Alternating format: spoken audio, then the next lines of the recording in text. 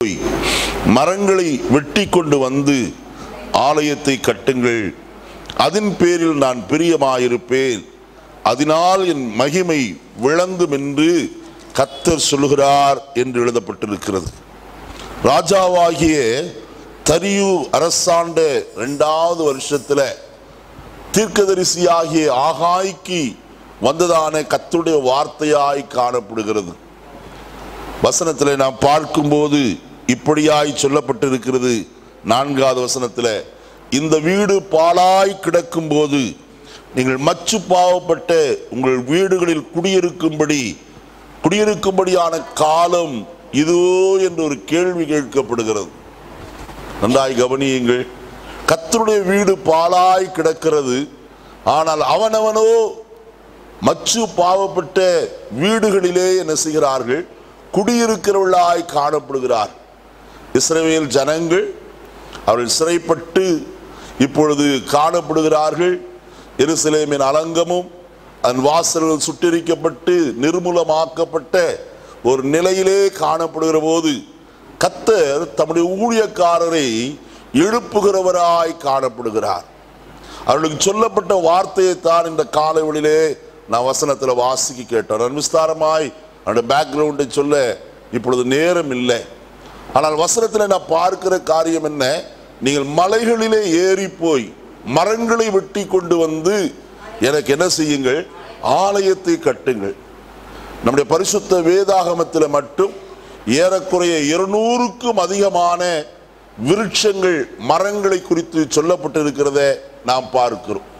அவருடைய விசேஷித்த மரங்கள் ஆண்டவர் சுட்டி காண்பித்து அவர் அதன் மூலமாய் செய்ய வேண்டிய காரியங்களை செய்ய சொல்லி இருக்கிறத நாம் பார்க்க முடியும். தேவன் நோவாவை பார்த்து சொன்னார், நீ கொப்பேர் மரத்தினாலே பேழை என்ன செய் உண்டாக்கு என்று சொன்னார். மோசேயை பார்த்து வனாந்திரத்திலே கர்த்தர் சொல்லும் போது சொன்னார், நீ சித்தி மரத்தினாலே அங்கே கிருபாசன பெட்டியை உண்டாக்குவாயாக, நிமிர்ந்து நிற்கும் பலகைகளினாலே வாசஸ்தலத்தை உண்டு பண்ணு என்று சொல்லி கர்த்தர் மோசேயிடத்தில் சொல்லுகிறதை நாம் பார்க்கிறோம். இவ்விதமான அநேக விருட்சங்கள், சாலமோன் ஞானி மட்டும் எத்தனையோ விதமான விருட்சங்களை குறித்து அவன் சொல்லிக் கொண்டு வருகிறதை நாம் பார்க்கிறோம். ஆகையால் மரங்களை வெட்டி அதனாலே ஆலயத்தை என்ன செய்ய வேண்டுமாம்? கட்ட வேண்டும் என்பதுதான் தேவனுடைய நியமமாய் காணப்படுகிறது. அதற்கு செய்ய வேண்டிய காரியம் என்ன? 3 விதமான இடங்களிலே மரங்கள் காணப்படுகிறது. வாசிப்போம். எஸ்ஐயா தீர்க்கதரிசியின் புஸ்தகம் 41ஆம் அதிகாரம் 19ஆம் வசனத்தை வாசிப்போம். எஸ்ஐயா 41:19. வனாந்திரத்திலே கேதுரு மரம் போதியா? இங்க முதலாவது காரியம் சொல்லப்பட்டிருக்கிறது. வனாந்திரத்திலே என்ன இருக்கிறதா? கேதுரு மரம். அடுத்தது சீத்தி மரம் என்று எழுதப்பட்டிருக்கிறது. 2வது காரிய வசனத்தை வாசிங்க. 1 ராஜாக்களின் புஸ்தகம் 5ஆம் அதிகாரம் 6ஆம் வசனத்தை வாசிக்கலாம். 1 ராஜாக்கள் 5:6. கொஞ்சம் வேகமா எடுத்து வாசிங்க, சீக்கிரம் போலாம். ஆதலால் லீபனோனில் எனக்காக கேதுரு மரங்களை வெட்ட கட்டளையிடும். போதும். இவ்வசனத்தில் என்ன எழுதப்பட்டிருக்கிறது? லீபனோனிலே கேதுரு மரம் என்று எழுதப்பட்டிருக்கிறது. வனாந்திரத்தில் கேதுரு மட்டுமல்ல, லீபனோனிலும் அது என்னவா இருக்கிறது? கேதுரு இருக்கிறது. லீபனோன் ஒரு மலை சூழ்ந்த இடமாய் காணப்படுகிறது. அந்த லீபனோன் என்று சொல்லப்படுகிற வார்த்தையினுடைய அர்த்தம் வெண்பனி மலை என்றுதான் அர்த்தப்படும். அதோட உச்சியிலே அதிகமான பனி பொழிந்து கொண்டிருக்கும். பனிகள் சூழ்ந்த இடத்திலே கேதுரு என்ன செய்கிறது? முளைக்கிறது. வறட்சியான இடத்தில் முளைக்கிறது. நல்ல பனி பெய்கிற இடத்திலேயும் அது பெய்கிறதாய் நடப்பட்டதாய் காணப்படுகிறது. என்னாகமத்தின் புஸ்தகம் 24ஆம் அதிகாரம் 6வது வசனத்தை வாசிப்போம். என்னாகமம் 24:6.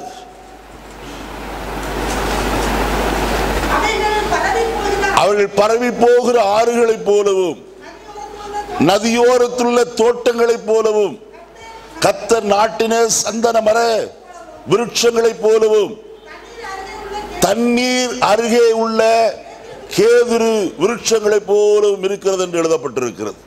இங்க பாருங்க, 3 விதமான தன்மையிலே கேதுரு காணப்படுகிறது. ஒன்று வனாந்தரம், மற்றொன்று பனி பெய்கிற ஒரு இடம், மூன்றாவது தண்ணீர் ஓரமாய் காணப்படுகிறது. நான் இதிலே இருந்தான் உங்களோடு சொற்ப நேரம் கர்த்தருடைய வார்த்தையை முதலாவது சொல்லும்படியாய் விரும்புகிறேன். வனாந்தரமான இடத்திலே கேதுரு முளைக்கிறது. வனாந்தரம் எப்படிப்பட்டது? எரேமியா தீர்க்கதரிசன புஸ்தகம் 2ஆம் அதிகாரம் வாசிப்போமே. 5வது வசனத்தை வாசியுங்கள். 2:5. கொஞ்சம் வேகமா எடுத்தவங்க வாசிக்கணும். கர்த்தர் சொல்லுகிறது என்னவென்றால், எங்களை எகிப்து தேசத்திலிருந்து வரப்பண்ணினவரும் அவாந்தர வெளியும் பள்ளங்களும் உள்ள தேசமும் வறட்சியும் மரண இருளும் உள்ள தேசமும் ஒருவனும் கடவாததும் ஒரு மனுஷனும் குடியேறாததுமான இருக்கிற தேசமுமான வனாந்திரத்தில் எங்களை என்ன செய்து வந்தீர்? நடத்தி கொண்டு வந்தீர். நீங்க வீட்டில் போய் நல்லா வாசித்து கொள்ளுங்க. வனாந்திரம் எப்படிப்பட்டது? அது பள்ளங்கள் உள்ளது. பாருங்க, நான் உதாரணத்தை உங்களுக்கு சொல்ல வேண்டுமானால், யோசேப்பை தன் தகப்பனாய யாக்கோபு அனுப்புகிறான், போய் சகோதரர் என்ன செய், பார்த்து விட்டு வா.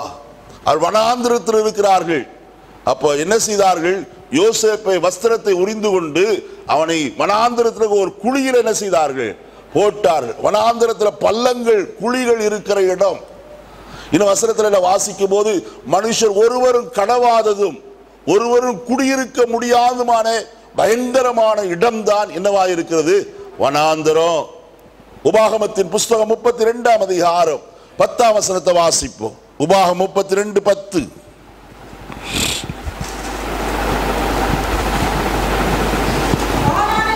பாலான நிலத்திலும் ஊழையிடுதலும் வெறுமையான அவாந்தர வெளியிலும் அவர் அவனை என்ன செய்தார்? கண்டுபிடித்தார்.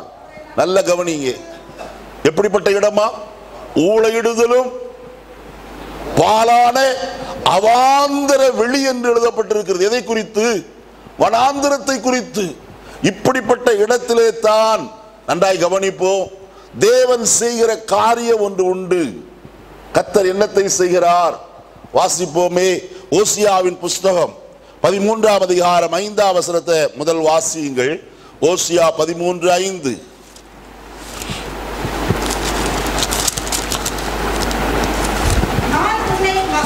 நான் உன்னை மகா வறட்சியான தேசமாகிய வனாந்திரத்தில் என்ன செய்தேன்? அறிந்து கொண்டேன். எங்கே கர்த்தர் அறிந்து கொண்டாராம் நம்மை? மகா வறட்சியான தேசத்திலே கர்த்தர் நம்மை அறிந்து கொண்டார். அறிந்து கொண்டவர் என்ன செய்தார்? ஓசியாவின் புஸ்தகம் 2ஆம் அதிகாரம் 14ஆம் வசனத்தை வாசிப்போம். ஓசியா 2:14. ஆயினும் இதோ நான் அவளுக்கு நயங்காட்டி அவளை வனாந்திரத்திலே அழைத்து கொண்டு போய் அவளோட என்ன செய்தேன்? பட்சமாய் பேசினேன். ஹல்லேலூயா. வனாந்திரத்திலே கர்த்தர் அவளை என்ன செய்தாராம்? கண்டுபிடித்தார். இப்ப என்ன செய்கிறார்? அந்த வனாந்திரத்தில் அவளோடு பட்சமாய் பேசுகிறவராய் காணப்படுகிறாரா? அருமையானவர்களே, வேதம் இன்னும் சொல்லுகிறது, கவனியுங்கள். யாத்ராகமத்தின் புஸ்தகம் 3ஆம் அதிகாரம் முதல் வசனத்திலிருந்து வாசிக்கிற வேளையிலே, அங்கே தேவனுடைய தாசனாகிய மோசே தன் மாமனாய் எத்திரோவின் ஆடுகளை மேய்த்து கடந்து வந்தான். கடந்து வந்தவனோடு கூட கர்த்தர் என்ன செய்தார்? பேசுகிறவராய் காணப்பட்டார். இடம் எங்கே? வனாந்திரத்தின் பின்புறம். அவனோடு கூட பேசுகிறார். மோசேயே மோசேயே என்று சொல்லி கர்த்தர் அவனை அழைக்கிறதை நாம் பார்க்கிறோம். வனாந்திரத்தில் கேதுரு முளைக்கிறது. அந்த கேதுருவும் தேவனுக்கு தேவை. அதை கொண்டுதான் கர்த்தருக்கு என்னத்தை கட்ட வேண்டும்? ஆலயத்தை கட்ட வேண்டும்.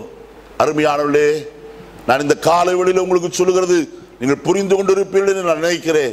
தேவன் நம்மை தெரிந்து கொண்ட இடம் வெறுமையான இடம், பாழான ஸ்தலம், ஒன்றுமில்லாத இடத்திலே கர்த்தர் நம்மை, உங்களையும் என்னையும் என்ன செய்திருக்கிறார்? தெரிந்தெடுத்திருக்கிறார். அவருடைய தெரிந்தெடுப்பு அனாதியானது என்று இந்த காலை வேளையில் உங்களோடு நான் சொல்லும்படியாய் விரும்புகிறேன். இரண்டாவது நாம் பார்த்தோம், லீபனோனிலே உள்ள கேதுரு என்று சொன்னேன். லீபனோன் மலைகள் சூழ்ந்த ஒரு இடம், எப்பொழுதும் பனி பெய்து கொண்டே இருக்கும். அந்த பனி பெய்கிற இடத்திலே தான் இந்த கேதுரு என்ன செய்கிறது, வளருகிறதாய் காணப்படுகிறது. நன்றாய் கவனியுங்கள். ஓசியா தீர்க்கதரிசன புஸ்தகம் 14ஆம் அதிகாரத்தில் நான் வாசிப்போமானால் இவ்விதமாய் நான் வாசிக்க முடியும். ஓசியா 14 வாசிப்போமா? 5வது வசனத்திலிருந்து வாசியுங்கள். நான் இஸ்ரவேலுக்கு பனியை போல இருப்பேன், அவன் லீலி புஷ்பத்தை போல மலருவான், லீபனோனை போல வேரூன்றி என்ன செய்வான், நிற்பான் என்று எழுதப்பட்டிருக்கிறது. அது கிழக்கு கீழே வாசிக்கும் போது அவன் கிளைகள் ஓங்கி படரும் என்றெல்லாம் எழுதப்பட்டிருக்கிறது, வாசனை உண்டு என்றெல்லாம் எழுதப்பட்டிருக்கிறது. இந்த காலை வேளையில் அருமையான கர்த்தருடைய ஜனமே, மலைகள் இருக்கிற இடத்திலே தான், பனி பெய்கிற இடத்திலே தான் இந்த கேதுரு மரம் என்ன செய்கிறது, ஓங்கி வளருகிறதாய் காணப்படுகிறது. இன்னைக்கு அநேக நாம் நினைக்கிறோம் பனி பெய்தால் அழித்து போடும் என்று சொல்லி. பனி ஒரு நாளும் என்ன செய்யாது, அழிக்காது. உதாரணத்தை நான் உங்களுக்கு சொல்கிறேன், அது ஒரு பாதுகாப்பை கொடுக்கிற ஒரு சாதனம் என்பதை கர்த்தருடைய வேதம் திட்டவட்டமாய் நமக்கு சொல்லுகிறது. அதை குறித்து உங்களோடு கூட கர்த்தருடைய வசனத்தை கொண்டு வருகிறேன். இப்படிப்பட்ட வெண்பனி படர்ந்த அந்த பனி சூழ்ந்த இடத்திலே விளைகிறதான இந்த கேதுரு, நல்ல கவனிங்க. முதலாவது காரியம், பனியை குறித்து நாம் பார்க்கணும். வனாந்திரத்தை குறித்து பார்த்து, வனாந்திரம் எப்படிப்பட்ட இடம், பனியை குறித்து நாம் வாசிப்போமானால் ஆதியாகமத்தின் புஸ்தகம் 27ஆம் அதிகாரத்தில் 28வது வசனம் இப்படியாய் சொல்லப்பட்டிருக்கிறது. அங்கே ஈசாக்கு யாக்கோபை ஆசீர்வதிக்கிறவனாய் காணப்படுகிறார். தேவன் உனக்கு வானத்து பனியையும் பூமியின் கொழுமையும் கொடுத்து மிகுந்த தானியத்தையும் திராட்சரசத்தையும் என்ன செய்வாராக, தந்தருளுவாராக. நல்ல கவனிங்க. இஸ்ரவேல் தேசத்தில் உலகத்திலேயே அதிகமாய் பனி பெய்கிற இடம் எங்கே என்றால் இஸ்ரவேல் தேசம்தான். மழை மிகவும் குறைவு, ரொம்ப குறைவு. ஆனால் பனியின் மூலமாய்த்தான் இஸ்ரவேல் தேசம் எப்படி இருக்கிறது, செழித்து காணப்படுகிறது. இரவிலே பெய்யும் பனியினாலும் என்று எழுதப்பட்டிருக்கிறது. அங்கே இரவிலே பனி அதிகமாய் பெய்யும், அது பூமி என்ன செய்யும், நனைத்து அதிலிருந்து எல்லாம் விளையும்படியாய் செய்கிறதாய் காணப்படும். மழை என்பது மிக மிக குறைவாய் இருக்கிறது. பனி மிகுந்த ஆசீர்வாதத்தை உண்டாக்குற ஒரு காரியம். எலியா தீர்க்கதரிசி ஆகாவுக்கு முன்பதாய் நின்று கொண்டு என் வாக்கின்படியே அன்றி இந்த வருஷங்களிலே என்ன பெய்யாது, பனியும் அப்புறம் தான் மழையை குறித்து சொல்கிறார். முதலாவது என்ன பெய்யாது, பனி பெய்யாது, அடுத்ததான் மழை பெய்யாது என்று சொல்கிறார். நல்ல கவனிங்க. அப்ப கர்த்தர் இஸ்ரவேல் தேசத்திற்கு என்னத்தை கொடுக்கிறார், பனியை கொடுத்தவர்களை செழுமைப்படுத்துகிறார், அவர்களை ஆசீர்வதிக்கிறார், அவரை மேன்மைப்படுத்துகிறவராய் காணப்படுகிறார். இன்னும் வசனத்தில் வாசிக்கிற வேளையில 49ஆம் அதிகாரம் ஆதியாகமத்தின் புஸ்தகம் 25ஆம் வசனத்தை வாசிப்போம். 49:25. உன் தகப்பனுடைய தேவனாலே அப்படி ஆயிற்று, அவர் உனக்கு துணையாயிருப்பார், சர்வ வல்லவராலே அப்படி ஆயிற்று, அவர் உயர வானத்திலிருந்து உண்டாகும் ஆசீர்வாதங்களினாலே. பாருங்க, எங்கிருந்து ஆசீர்வாதம் வருகிறது, உயர இருந்து வருகிற ஆசீர்வாதம். அப்ப உயரத்தில் இருந்து என்ன பெய்கிறது, பனி பெய்கிறது. அந்த ஆசீர்வாதத்தை கர்த்தர் இஸ்ரவேல் ஜனங்களுக்கு கொடுத்தவராய் காணப்படுகிறார். இந்த பனி என்ன செய்யும், உபாகமத்தின் புஸ்தகம் 32ஆம் அதிகாரம் 2ஆம் வசனத்தை வாசிப்போம். உபாகமம் 32:2. மழையானது இளம்பயிரின் மேல் பொழிவது போல என் உபதேச பொழியும், பனித்துளிகள் புல்லின் மேல் இறங்குவது போல என் வசனம் என்ன செய்யும். அப்போ பனித்துளிகள் என்ன செய்கிறது, மெதுவாய் பூமிக்குள்ள இறங்குறதாய் காணப்படுகிறது. மழை பெய்தா கூட ஓடி போயிடும், ஆனா பனி பெய்தால் எங்க என்ன செய்யாது, ஓடவே ஓடாது. அதே இடத்துல அது பூமியை நனைக்கிறதாய் காணப்படும். நீங்க ஏசாயா தீர்க்கதரிசியின் புஸ்தகம் 55ஆம் அதிகாரம் 11ஆம் வசனத்தை நீங்கள் வாசிக்கிற வேளையிலே அங்கே சொல்லப்பட்டிருக்கிறது. மாறியும் உறைந்த மழை பனியை குறித்து சொல்லப்பட்டிருக்கிறது.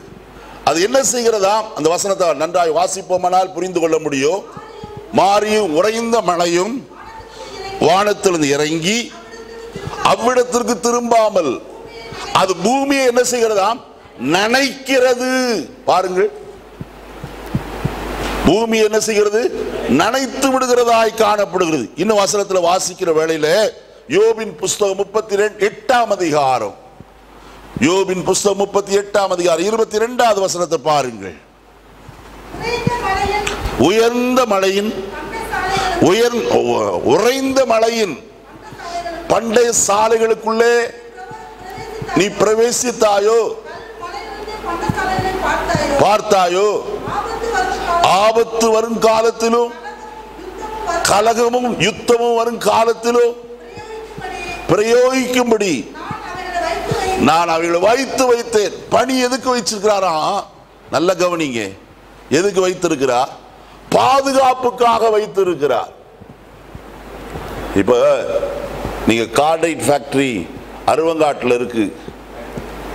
அது எப்படிப்பட்ட இடம்? குளிர்ச்சியான இடம். அங்க என்ன செய்யாது? பட்டாசு வெடிக்காது. அங்க எத்தனையோ வெடி மருந்துகளை தயார், பாம் குண்டெல்லாம் செய்யறாங்க. அது என்ன செய்யாது? அப்ப வேற இடத்திற்கு கொண்டு போக வேண்டுமானால் விசவகாசியில் அடிக்கடி ஏன் பட்டாசு வெடிக்குது, ஃபேக்டரி இதாகுது? உஷ்ணம். ஆனால் பாதுகாப்பு கொடுக்கிறது எதுதான்? பனி. பாருங்க, கர்த்தர் அப்பவே யோபு கிட்ட சொல்லி வச்சார்.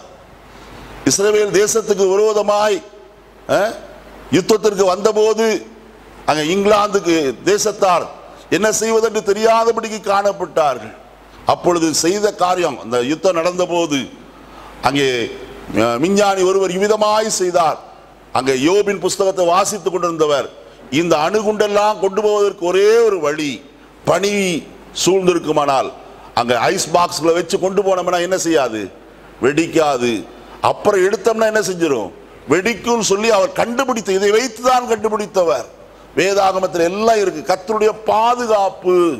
இந்த காலை வேளையில் அருமையானவர்களே, பனி பெய்கிற ஸ்தலத்திலே எதுவுமே விளைகிறது? கேதுரு விளைகிறது. மூன்றாவது காரியம் வாசிங்க. என்னாகமத்தின் புஸ்தகம் 24ஆம் அதிகாரம் 6வது வசனத்தை நான் வாசித்தோம். வாசிங்க. என்னாகமம் 26. அவைகள் பரவி போகிற ஆறுகளைப் போலவும், 6ஆம் வசனம் 24:6,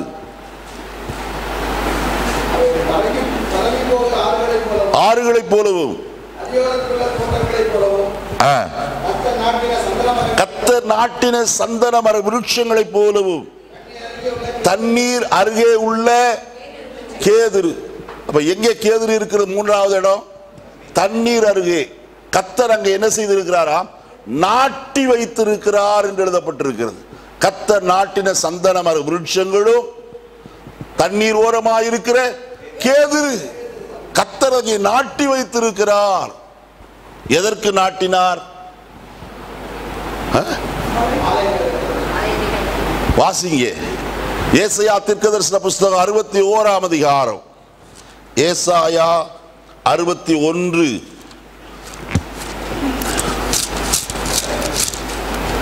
3வது வசனத்தை வாசிப்போம். சீர்படுத்தவும் அவளுக்கு சாம்பலுக்கு பதிலாக சிங்காரத்தையும் துயரத்துக்கு பதிலாக ஆனந்த தைலத்தையும் ஒடுங்கின ஆவிக்கு பதிலாக துதியின் உடையையும் கொடுக்கவும் அவர் என்னை அனுப்பினார். அவர்கள் கர்த்தர் தம்முடைய மகிமைக்கென்று நாட்டின நீதியின் விருட்சங்கள். கர்த்தர் எதற்காய் நாட்டி இருக்கிறாராம்? தம்முடைய மகிமைக்கென்று. நல்ல கவனிங்க. நீங்களும் நான் எதற்காய் தெரிந்து கொள்ளப்பட்டோம்?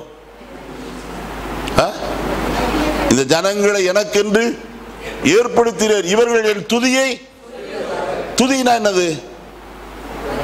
மகிமைப்படுத்துகிறது. கர்த்தரை மகிமைப்படுத்துவதற்கு தான் உங்களையும் என்னையும் என்ன செய்தார்? கர்த்தர் தெரிந்து கொண்டார், அழைத்தார், வேறு பிரித்தார், எல்லாவற்றையும் செய்தார். அப்ப கர்த்தர் நம்மை நாட்டி வைத்திருக்கிறது எதற்கு? தண்ணீர் ஓரமாய் கர்த்தருடைய நாமத்தை மகிமைப்படுத்துவதற்காக நாம் கர்த்தரை எவ்வளவாய் மகிமைப்படுத்துவர்களாய் காணப்படுகிறோம். இந்த 3 விதமான இடங்களிலே இருந்துதான் கேதுருவை கொண்டு வந்து என்ன செய்கிறார்கள்? ஆலயத்தை கட்டுகிறவர்களாய் காணப்படுகிறார்கள். சாலமோன் ராஜா ஆலயத்தை கேதுரு மரத்தினாலே கட்டுகிறவனாய் காணப்பட்டார். அதுக்குரிய காரியங்களை நான் ஒவ்வொன்றாய் சொல்லி கொண்டு வருகிறேன். இன்னைக்கு நான் பிரசங்கத்தை போல உங்களுக்கு சொல்ல போறதில்லை, ஒரு ஸ்டடியை போல சொல்லி கொண்டு வருகிறேன். அது மிகுந்த பிரயோஜனமாய் இருக்கும். வாசிப்போமே இப்பொழுது. அப்ப தண்ணீர் ஓரமாய் நாட்டப்பட்டது எதற்கு? வாசிங்க சங்கீதம் 1:3. சங்கீதம் 1:3. அவன் நீர்க்கால்களின் ஓரமாய் நடப்பட்டு தன் காலத்தில் தன் கனியை தந்து இலை உதிராதிருக்கிற மரத்தை போல் இருப்பான். போதுமா? இங்க வசனத்துல என்ன சொல்லி இருக்கு? தன் காலத்தில் தன் கனியை தந்து இலை உதிராதிருக்கிற மரத்தை போல் இருப்பான். அங்கதுக்கு தான் நட்டு வச்சிருக்கிறார். எங்க? தண்ணீர் ஓரமாய் நட்டு வைத்திருக்கிறார். எரேமியா தீர்க்கதரிசன புஸ்தகம் 17ஆம் அதிகாரம் 7வது வசனத்தை வாசிங்க. 7-8 வசனங்கள். எரேமியா 17:7-8 வசனங்கள். கர்த்தர் மேல் நம்பிக்கை வைத்து கர்த்தரை தன் நம்பிக்கையாய் கொண்டிருக்கிற மனுஷன் பாக்கியவான். அவன் தண்ணீர் அண்டையிலே நாட்டப்பட்டதும் கால்வாய் ஓரமாய் தன் வேர்களை விடுகிறதும் உஷ்ணம் வருகிறதை காணாமல் இலை பச்சையாயிருக்கிறதும் மழை தாழ்ச்சியான வருஷத்திலும் வருத்தமின்றி தப்பாமல் கனி கொடுக்கிறதுமான மரத்தை போல இருப்பான். இங்க ஒரு காரியம் நல்லா கவனிக்கணும்.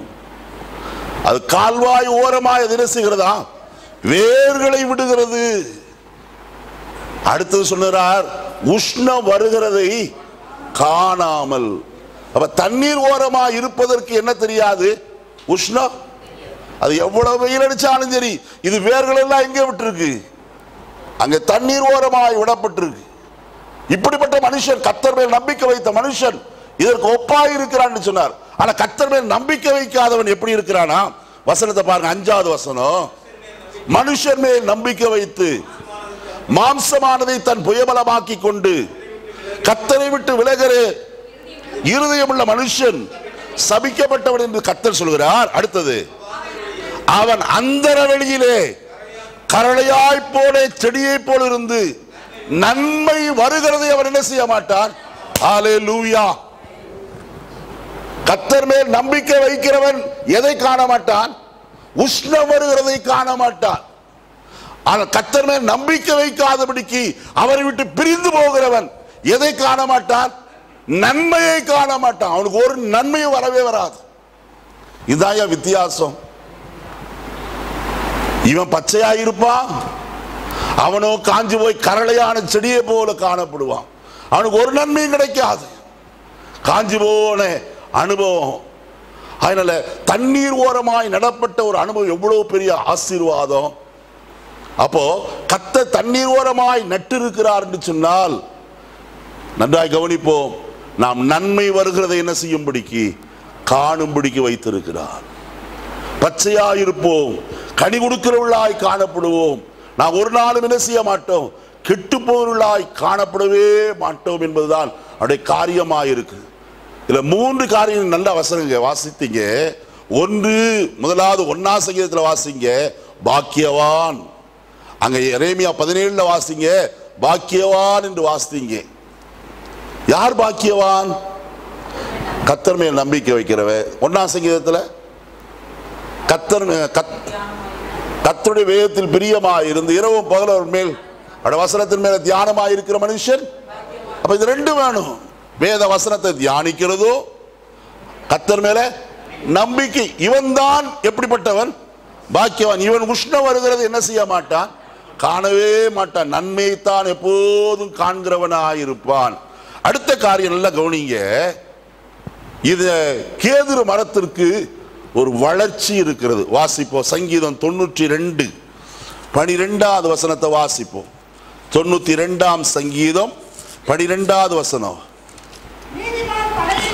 நீதிமான் பனையை போல செழித்து லீபனோனில் உள்ள கேதுருவை போல என்ன செய்வான்? ஐயோ, பாருங்க, இந்த மரம் இப்படி இருக்குன்னு வச்சுங்க. கேதுரு மரம் வளர்கிற உயரம் ஏறக்குறைய 160 அடி. ஆனா 220 அடி வரை அது என்ன செய்யும்? ஆழமாய் வேர்களை விடும். புரிஞ்சுதா உங்களுக்கு? அது ஓங்கி வளருகிறது. அதே சமயத்தில் 1.5 மடங்கு வேர்களை எங்க விடுது? கீழே ஆழத்தில் போகுது. அதனுடைய வளர்ச்சியை நாம் முதலாவது கவனிக்க வேண்டும். நீதிமான் பனையை போல செழித்து, பனை அல்ல, பனைமரம் அல்ல. எல்லா காலத்திலும் பனைமரத்தில் காய் இருக்கா? நொங்கு இருக்கா? நம்ம ஊர்ல தெளிவு மட்டும் விற்கிறா. எப்படி? தென்னந்தெளிவு பனந்தெளிவுனே சொல்லி என்ன செய்யறான்? வருஷம் முழுசும் வித்துறான். அது ஒரு கள்ளத்தனம். நல்லா கவனிங்க. நீதிமான் பனையை போல செழிக்க மாட்டான், பேரிச்ச மரத்தை போலதான் என்ன செய்வான்? செழிப்பான். என்னையா பைபிளவே தலைகீழா மாத்திட்டு பேசுறீங்களே அப்படிங்கிறீங்களா? பேரிச்ச மரம் வெயில் காலத்துல ஒவ்வொரு மரத்திலும் பார்த்தால் 2000 3000 பேரிச்சம் பழம் தொங்கிக் கொண்டிருக்கும். ஆனால் பேரிச்சம் பழம் இல்லாத சீசன்ல பார்த்தா ஒரு 100 பழமாவது அதில் என்ன செய்யும்?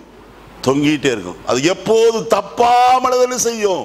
கனி கொடுத்து கொண்டே இருக்கும். ஆயினாத்தான் பேரிச்ச மரம் தான் சொன்னாரே தவிர நம்மால் என்ன பண்ணிட்டான்?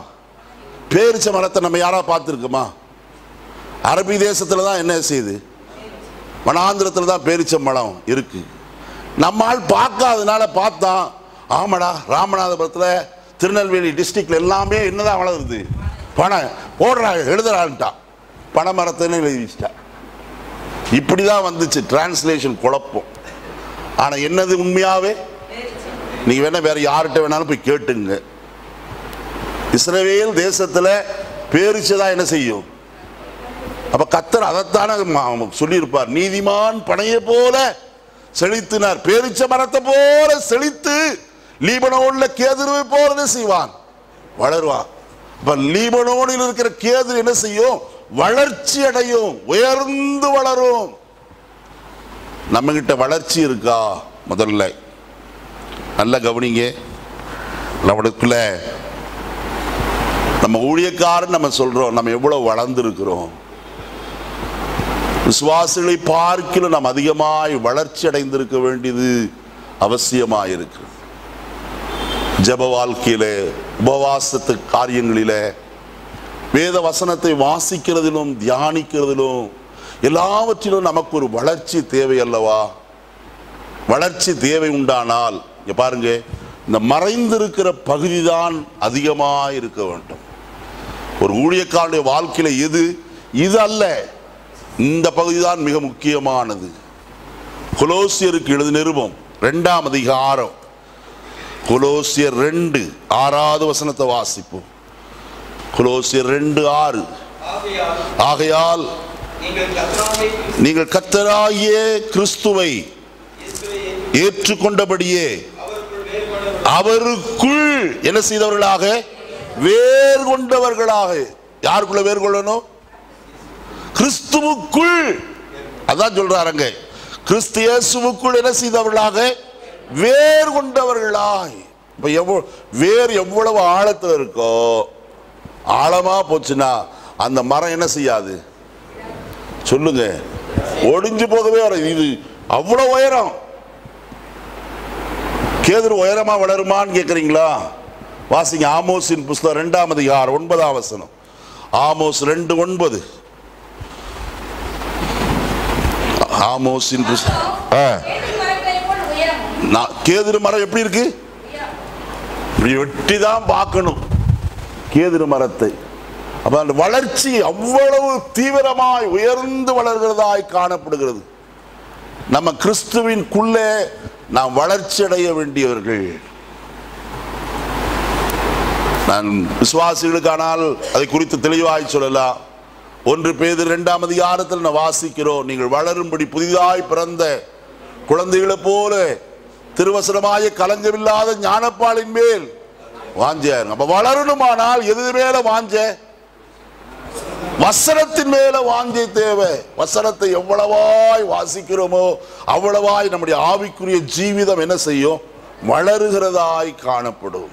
வளர்ச்சி தேவை. இன்றைக்கு 35 வருஷம் விசுவாசிக்கிறாங்க, இன்னும் வளராத பிள்ளைகளை போல சகையை போலவே காணப்படுறாங்க. வளர்ச்சி தேவை, கிறிஸ்துவுக்குள்ளான வளர்ச்சி. எப்படிப்பட்ட வளர்ச்சி?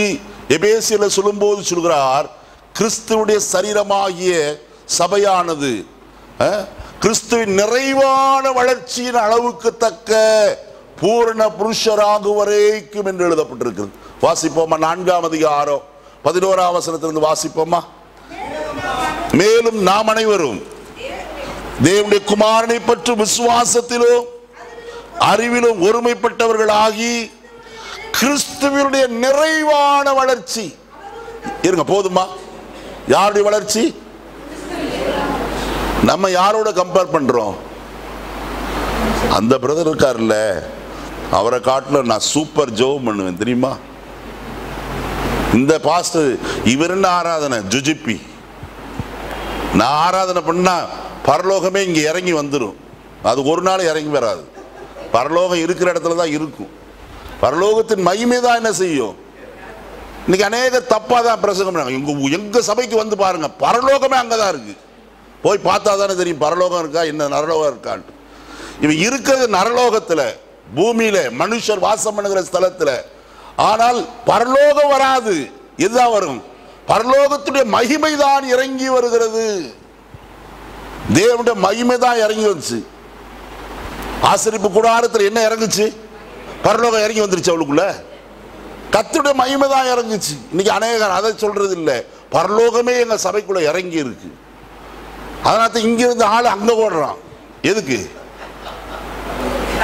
பரலோகம் பார்க்கறதுக்கு. இங்கிருந்து ஆள் அங்க போகுது. இது பரலோகம் அல்லவே அல்ல. கட்டுப்பாடு இருக்கணும். முதலாவது ஆவியை பெற்ற மனுஷன் எப்படி இருக்கணும்? கட்டுப்பாடு உள்ளவனா. இல்லை கட்டுப்பாடே இல்லை. இன்னைக்கு அநேகர் நிறைய டாவ் விடுறாங்க. நான் கொஞ்சம் மனுஷர் பேசுகிற பாஷையிலேயே நான் கொஞ்சம் பேசுகிறேன். டாவு பொய் சொல்கிறாங்க. அந்நிய பாஷை நிறைஞ்சிட்டா போதுமா? ஒன்றுமே தெரியாதான்.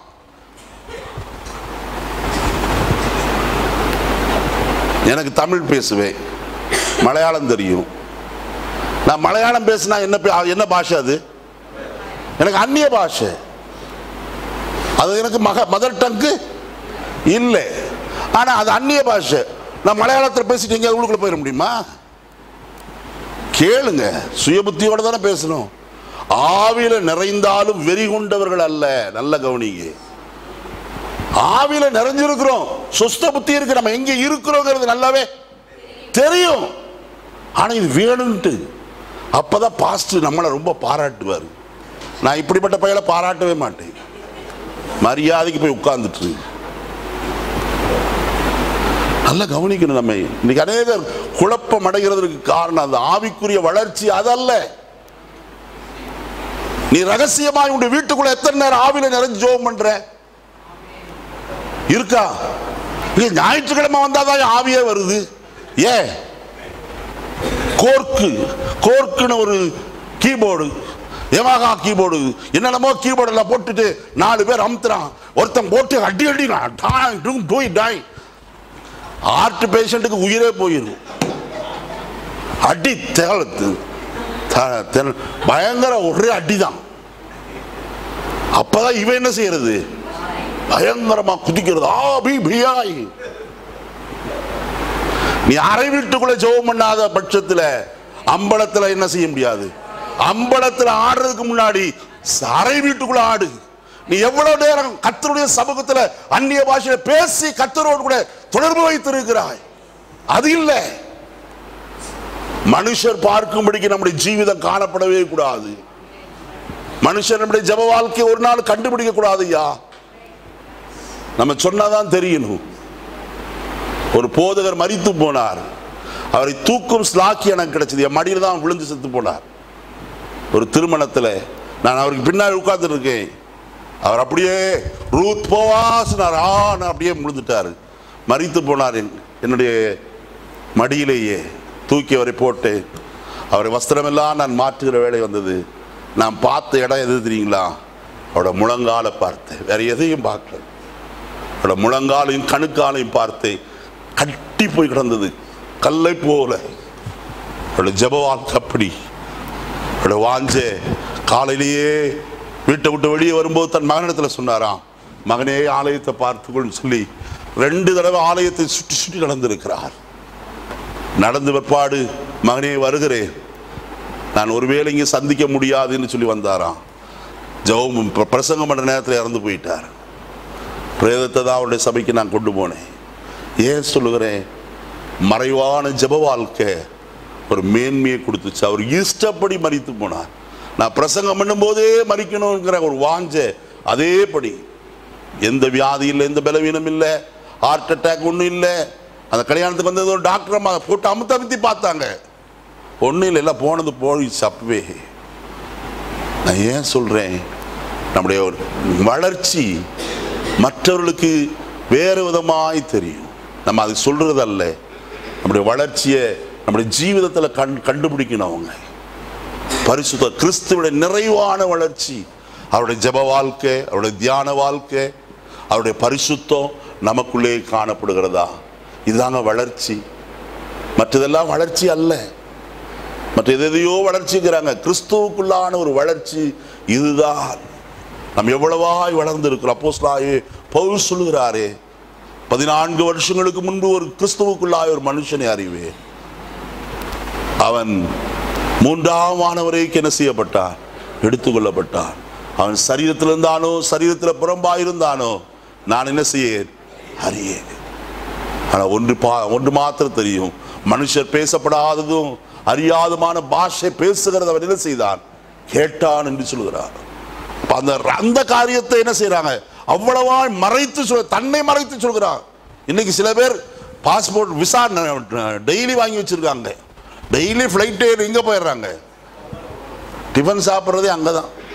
சில ஊழியக்கார் ரெசிடென்சியில் காலையில், மத்தியானம் அன்னபூர்ணால, ராத்திரியில் ரீஜென்சி. அந்த மாதிரி சில ஊழியக்காரங்க காலையில் வீட்டில் இருப்பாங்க, 11 மணிக்கு பார்த்தா பரலோகம் போயிருப்பாங்க, மறுபடியும் 4 மணிக்கு தான் கீழே வருவாங்க. நல்ல கவனி, வேடிக்கையாக இருக்கிறது.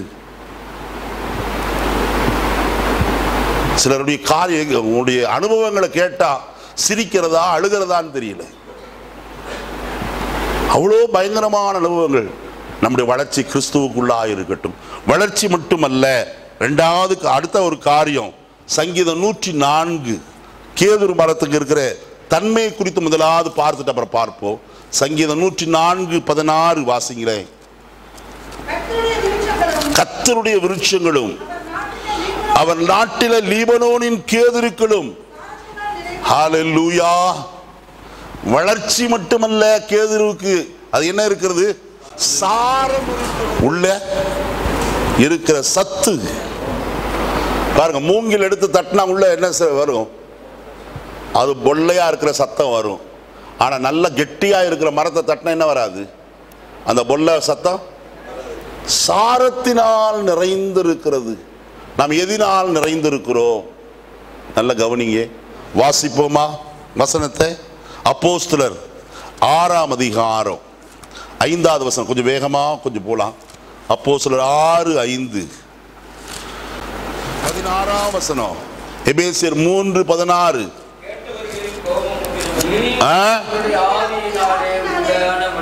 நீங்கள் அவருடைய ஆவியினாலே உள்ளான மனுஷனில் வல்லமையாய் பலப்பட. அப்ப ஆவியானவர் உள்ள இருந்தா தான் என்ன உண்டு? பலன் உண்டு. நல்ல கவனிங்க, லூக்கா 4ஆம் அதிகாரம் 1 வசனத்தை வாசிங்க. லூக்கா 4:1. கொஞ்சம் வேற சில காரியத்தை சொல்லலாம்.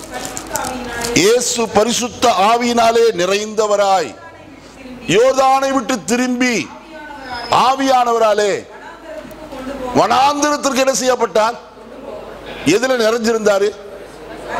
பரிசுத்த ஆவியினாலே நிறைந்தவராய். எங்க கொண்டு போறாரு?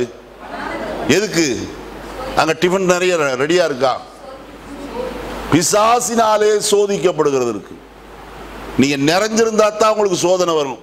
அங்க காலிய டப்பாவா இருந்தா சோதனை வரவே. எங்க சபையில் ஒரு அம்மா சொன்னாங்க, யோப போல கஷ்டப்பட்டிருக்காங்க, யோப போல கஷ்டம், யோப போல கஷ்டம். நான் கேட்டேன், உங்க வீட்டில் எத்தனை ஆடு மாடு இருக்குன்ட்டு. ஒன்றும் இல்லையா? சரி விடுங்க. உங்களுக்கு எத்தனை பிள்ளைங்க? 2 பிள்ளைங்க. அதான் விட்டு. எத்தனை வேலைக்காரர் இருக்காங்க? ஒரு வேலைக்கார பையில இல்லை. ஏங்க ஒட்டகம் இருக்கா? அது இல்லை. கழுதை இருக்கா? அதுவும் இல்லை. ஒண்ணுமே இல்லை. ஆனா யோப போல என்ன வந்துருச்சான்? அவனுக்கு ஆடு மாடு ஒட்டகம் கழுதை எல்லாமே செத்து போச்சுன்னு இருக்கு. யோபு மாதிரி உச்சந்தலைக்குள்ள உள்ளங்கால் வரைக்கும் பருக்கள் வந்துச்சா? அதுவும் இல்லை. இன்னொன்னு யோபு யார் தெரியுமா? பெரிய பரிசுத்தவான், உத்தமன், சன்மார்க்க, தேவனுக்கு பயந்து பொல்லாப்புக்கு என்ன செய்கிற. அவனுக்கு நம்மளை கம்பேர் பண்றதுக்கு வழி இல்லையே எதுலையுமே. ஆனா யோபுக்கு வந்து மாறி வந்துருக்கு. சும்மா அதை சொல்றதை விட்டு போட்டு கர்த்தர் உங்களுக்கு எதுக்கு வச்சிருக்கிறாரோ அதை பாருங்கம்மா முதல்ல அப்படின்னு. சோதனை வருகிறது என்னது? நல்லது. முதல் பரிசுத்தாவை பெற்றுக் கொடுங்க. யாருக்கு சோதனை வரும்? அபிஷேகம் பண்ணப்பட்டவர்களுக்கு தான் என்ன வரும்? சோதனையே வரும். ஏன்? சோர்ந்து போயிருவீங்க. நீங்க அபிஷேகத்தில் என்ன செய்ய மாட்டீங்க, நிறையவே இந்த சோதனையே பார்த்துட்டு இருப்பீங்க. பிரச்சனை வந்துருச்சு பாஸ்டர், நானும் ஜெபம் பண்ணி பார்க்குறேன். என்ன ஜெபம் பண்ணீங்க? ஆண்டவரே சுகமாக்கும், ஆண்டவரே தாரும், நிறைய கஷ்டம் இருக்கு. நீ அதே இதை ஆவியில நிறைஞ்சு ஜெபம் பண்ணி பாருங்க. பிசாசு என்ன செய்வான்? நசரேயனாகிய இயேசு கிறிஸ்துவை தேவன் பரிசுத்தாவினாலும் வல்லமையினாலும் என்ன செய்தார்? அபிஷேகம் பண்ணினார். தேவன் அவருடனே கூட இருந்தபடியினாலே அவர் நன்மை செய்கிறவராயும் பிசாசின் வல்லமையில் அகப்பட்ட யாவரையும் பிசாசின் வல்லமையில் அகப்பட்ட யாவரையும். வசனமே அப்படி இல்லை. நீங்க எடுத்து வாசிங்கம்மா. சும்மா இல்ல கதை வாயில வரதெல்லாம் சொல்லக்கூடாது. அப்போஸ்தலர் 10:38, அப்போஸ்தலர் 10:38.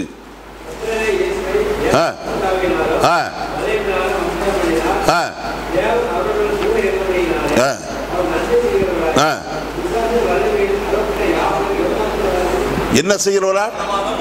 விடுவிச்சாரா? குணமாக்குறவராயும் என்ன செய்தார்? சுற்றி திரிந்தார் என்று எழுதப்பட்டிருக்கு. அப்ப பிசாசின் வல்லமையில் அகப்பட்டவர்களுக்கு என்ன வேண்டும்? சுகமாகுதல் தேவை. அதுக்கு என்ன வேண்டும்? பரிசுத்த ஆவியினுடைய வல்லமை நமக்கு தேவை.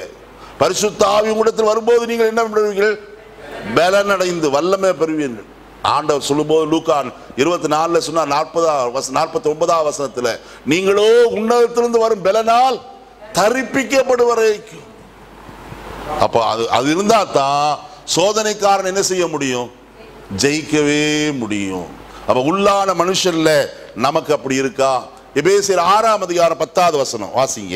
எதுல பலப்படணும்? எபேசியர் 6:10. கொஞ்சம் வேகமா. சகோதரரே, கர்த்தரிலும் அவருடைய சத்துவத்தின் வல்லமையிலும் என்ன செய்யுங்க? எதுல? கர்த்தருக்குள்ளும் அவருடைய சத்துவத்தின் வல்லமையிலும். ஆமா, இதுல எல்லாத்திலும் பலப்படணும். அடுத்தது வாசிங்க, கேதுரு மரத்துல என்ன இருக்குன்னு சொல்லி. சங்கீதம் 104:16. சங்கீதம் 104:16. கர்த்தருடைய விருட்சங்களும் லீபனோனின் கேதுருக்களும் சாரத்தினால் நிறைந்திருக்கும். அடுத்த வசனம், அங்கே குருவிகள் என்ன செய்யும்? எதுல? கேதுரு மரத்துல என்ன கட்டுதான்? குருவி. அது வேண்டாமா, அது அடுத்த சப்ஜெக்ட். நம்ம சப்ஜெக்ட் வருவோம். குருவி என்ன செய்யும்?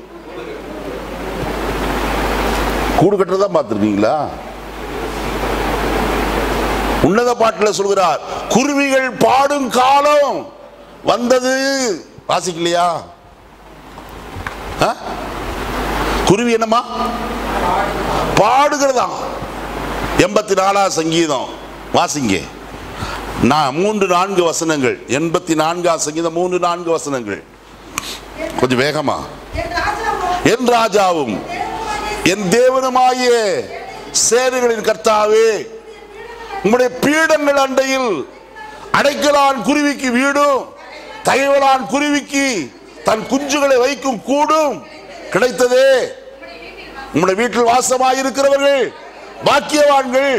அவர்கள் எப்பொழுதும் அல்லேலூயா அல்லேலூயா அல்லேலூயா அல்லேலூயா என்று என்ன செய்வாங்க? துதிப்பார்கள். குருவி கூடு கட்டுதுன்னா சும்மாவா? நான் காலையில் எப்போதுமே இங்கே 5 மணிக்கு வந்துடுவேன். 5 மணிக்கு முன்னாடியே இங்கே ஃபேனில் வந்து ஒரு குருவி உட்காந்துட்டு கீச்சு கீச்சு கீச்சுன்னு கத்திட்டு இருக்கும். அப்புறம் அப்படியே ரவுண்ட் அடிக்கும். இங்கிருந்து அங்கே போகும். நான் பாட்டு தொடங்குனா அது பேசாமல் அங்கே போய் உட்காந்துக்கும். ஏன்? நம்ம நேரம் முடிஞ்சிருச்சு. பாட்டு பாடுறதுக்கு இன்னொரு ஆள் என்ன செஞ்சிருக்கான்? வந்துட்டான். நம்ம கர்த்தரை எவ்வளவாய் துதிக்கிறோம். அதாங்க கேதுரு மரத்திலே குருவிகள் என்ன செய்கிறது?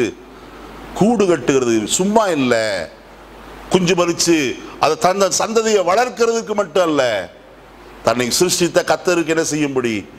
துதிக்கும்படியாக. அடுத்த காரியத்தை பாருங்க. 6வது காரியம். உன்னத பாட்டின் புஸ்தகம் 1ஆம் அதிகாரம் 17ஆம் வசனத்தை வாசிங்க. உன்னத பாட்டு 1:17. நம்முடைய வீட்டின் உத்தரங்கள் பாருங்க. உத்தரம் எது கேதுரு மரம்? உத்தரம் எதுக்கு பயன்படும்? உத்தரம் போட்டாதான் மேல் வீட்டை என்ன செய்ய முடியும்? அப்ப மேல மேல கட்டணுமானால் என்ன எது தேவை? உத்தரம் தேவை. உத்தரம் என்ன செய்யும் சொல்லுங்க? அது தாங்கும். அது உறுதியுள்ள ஒரு காரியம். 1 ராஜாக்கள் 6ஆம் அதிகாரம் 9ஆம் வசனத்தை பார்ப்போம். 1 ராஜாக்கள் 6:9.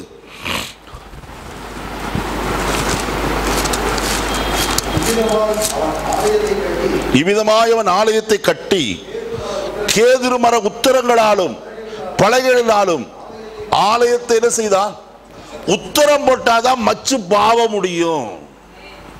என்ன செய்ய முடியும்? முந்தியெல்லாம் சொல்லுவாங்க கிராமத்தில் மச்சு வீடு அவங்களுக்கு தான் இருக்குது. இன்னைக்கு எல்லாமே டெரஸ் வீடு ஆயிடுச்சு. குடிசையே இல்லாமல் போயிடுச்சு.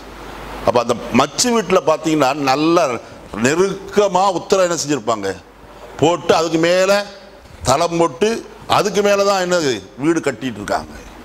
அப்போ உறுதித்தன்மையை காட்டுகிறது உத்தரம். இன்னைக்கு கிறிஸ்துவுக்குள் நாம் எவ்வளவு உறுதியாக இருக்கிறோம். வேத வசனத்தில் அப்போஸ்தலனாகிய பேதுரு சொல்லும்போது சொல்கிறார், விசுவாசத்தில் எப்படி இருந்து? உறுதியாயிருந்து. நம்முடைய விசுவாசத்தின் உறுதி எப்படி? 2 கொரிந்தியர் 13ஆம் அதிகாரம் 5ஆம் வசனத்தில் வாசிக்கும் போது வசனம் சொல்கிறது, நீங்கள் விசுவாசம் உள்ளவர்களோ இல்லையோ? எடுத்து இன்னும் திருப்பறதுக்கே பயப்படுறீங்களே. நீங்கள் விசுவாசம் உள்ளவர்களோ, நீங்கள் விசுவாசம் உள்ளவர்களோ என்று உங்களை நீங்களே சோதித்து பாருங்கள். எப்படி சோதிக்க முடியும்? படகு ஏறினா தான் தெரியும் நம்ம விசுவாசம். எங்க என்ன ஏறணும்? ஏசுனா சொன்ன அக்கறைக்கு போவோம் வாருங்கள். எல்லாம் ஏறிட்டாங்க. ஆஹா, நமக்கு இன்னைக்கு ஒரு நல்ல ரைடு. எங்க போறதுக்கு? அக்கறைக்கு போறதுக்கு. ஏசுனார் பார்த்தா, நீ எல்லாம் போ, நான் என்ன செய்யறேன், என் ஜோலியை பார்க்குறேன்ட்டு அவர் தூங்கிட்டார். நடுச்சமுத்திரத்தில் போனப்போதான் காற்று அடிச்சது. அப்போதான் ஐயோ போதுகிறே, நாங்கள் மடிந்து போகிறது உமக்கு. செத்தா யார் தான் ஜாகணும் முதல்ல? ஏன்?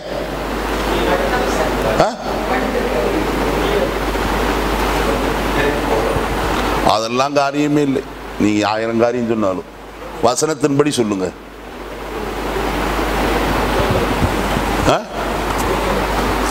தூங்குறவன் தான் ஜாவானா? வாசிங்க அப்போஸ்தலர் நடபடிகளின் புஸ்தகம் 27ஆம் அதிகாரம்